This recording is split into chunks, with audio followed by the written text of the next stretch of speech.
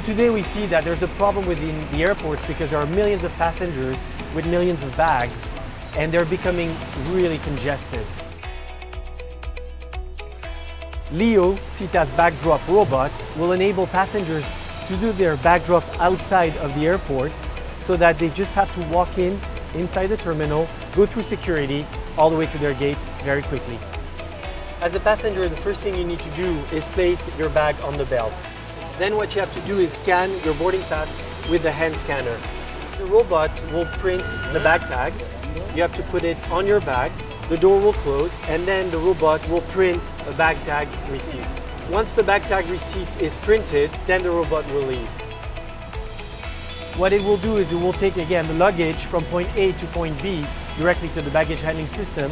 It has the technology to recognize if there are people in front of the robot. It will stop, obviously.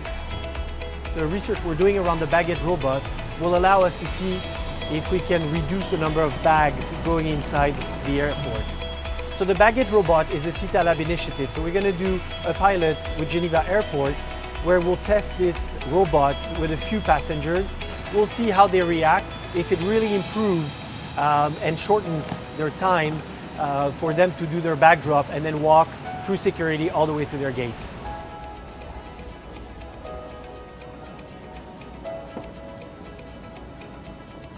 The use of Leo is very important for Geneva Airport for many different reasons.